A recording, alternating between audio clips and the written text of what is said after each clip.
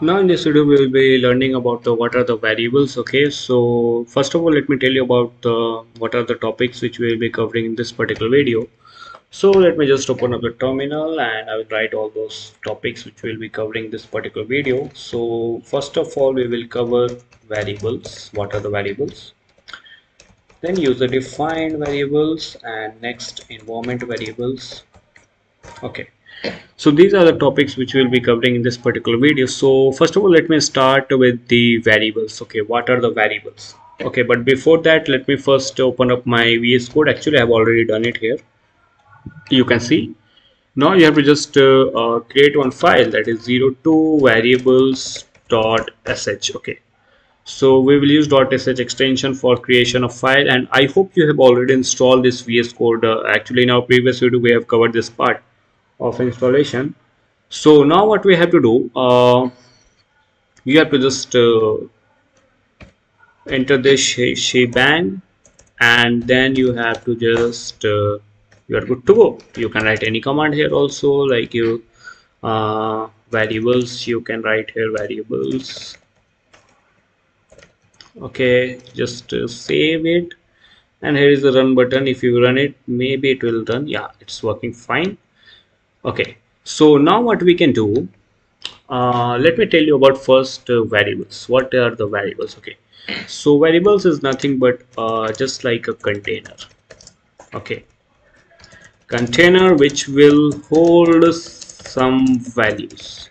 Okay, so variable is nothing but just like a container which will hold some kind of value. It may be integer, it may be a string, it can be your any kind of a value, like your decimal value or character value. Okay, so these are the variables. Okay, so what happens actually, like internally, what things happen? Okay, if you are coming from the C++ background, so you might be aware of those things. Like, let me tell you what this.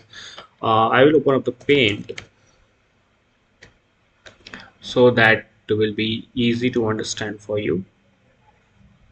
Okay, so I will just create a block here. Okay, so what happens if you create a variable? Suppose you create a variable a equal to 10. Okay, so at that time what will happen, a block will be created in memory, and some address will be given to that.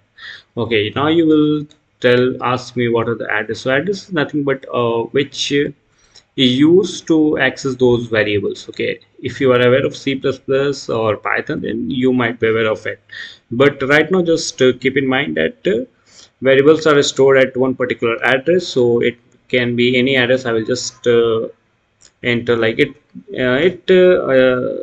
what we can say, address is in the form of hexadecimal. So you can write anything, like hexadecimal is like A to F, 1 to 9, anything you can like this. Okay, so you can think like this is the address, and this will be the value. You can suppose like it will be 10, and the name of the variable will be A.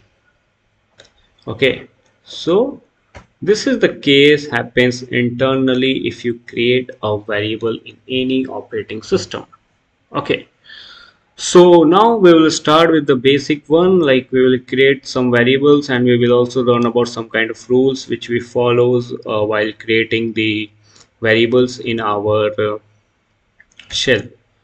Okay, or bash scripting you can say. So here what we will do, I will just create some variables, like I will create name equal to Ayush.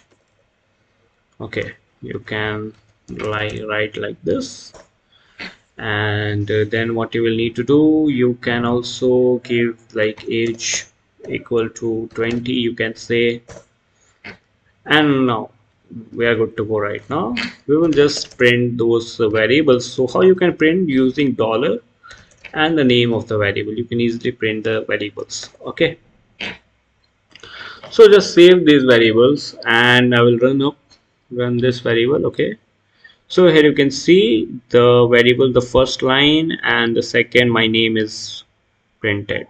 Okay, so but before moving forward, let me tell you about some of the rules which we follow while creating the variables. Okay, so there are some interesting thing. If you do like this, add a space, so at that time your shell thinks like it's kind of a command, so there should be no any spaces in your variable name in shell scripting, especially or bash scripting. So if you will do so, it will say command not found. Here you can see, so you don't have to give any kind of space in your variable name. Okay, I hope it's clear to you guys. Let me just create some another variable like pointer. I will create some kind of 9.9. I will give it 8 times. Okay, it's fine. So here I will add echo. My pointer is like this. Maybe string concatenation will happen there. Pointer, let me just save and I will again run this script. So here you can see my pointer is this plus. Okay, if I will not give it, it doesn't affect, I think. Okay, so here you can see my pointer is 9.89. So in this way you can enter the variables and enter the values, assign the value to the variables. So these are basically the user defined variables.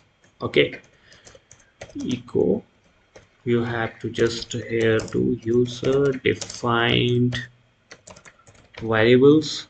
Okay, so this is the, okay, so what if I want to print all those in a same line, like echo name and echo age also I want. Okay, let's do it. I will remove this line, save it. Okay, here you can see the Ayush 20. Okay, so these are the user defined variables. Okay, I hope it is clear to you what are the variables. Now moving forward, we will learn about the sum of what we can say environment variables. Okay, so I will just do a quick Google search for you guys, and I will search for the user not user environment variables. Okay, so environment, who will write that much big spelling, environment variables and shell scripting, and shell scripting. Yeah, here we got it. Okay, so here you can see there are many blocks for on gigs for gigs or DigitalOcean. Okay, so let me open this one, gigs for gigs. So it's a good website to learn more things. Okay, so here you can see it's loading, just wait for some time. Okay, so here you can see what are the environment variables. So environment variables, system defined variables, you can see it is given by the shell to use for you guys. Okay, so here you can see the scope of an environment variable and all those things.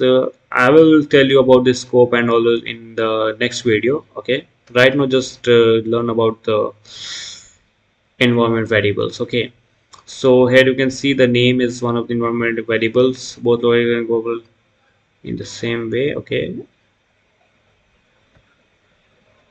let me just this. So here you can see, okay, name equal to value.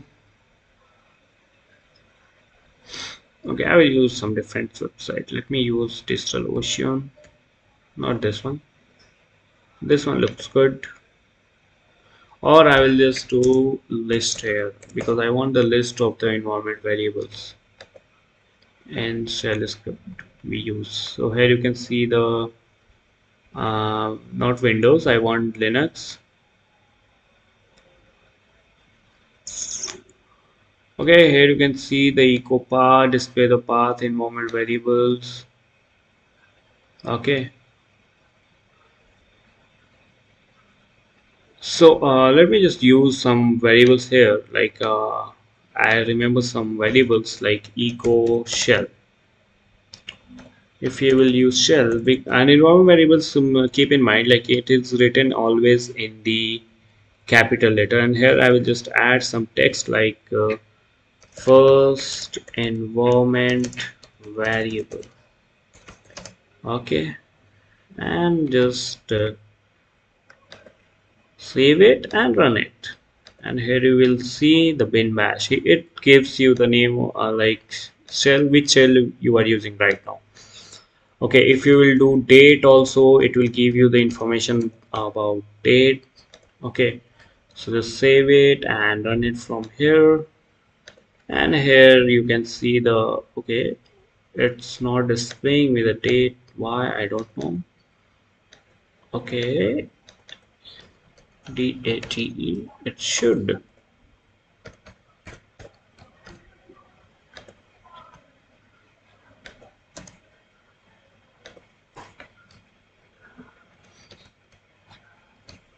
Okay, just run this. Okay, I think date is not one environment variable. Let me just quick search for it. Date environment variable Linux. Okay, so here you can see the current environment variables. So there are many articles you can read here, like when you do, we can do like this also. Let me just copy and I will paste it here now, and I will use here now. Okay, just save it and click on run, and here you can see the current date and time, all those things. Okay, so in this way you can use variables, you can assign values, and I hope you got to learn about these user defined variables as well as environment variables. And in the next video also I will tell you some more environment variables. Okay, so I hope you like this particular video guys, and thank you for watching. And if you have any queries, then you can ask in the comment section, and for these all the source code I will be posting on my GitHub repository. I will give the link in the description. Okay, so thank you for watching. I'll meet you in the next one. Thank you and bye bye.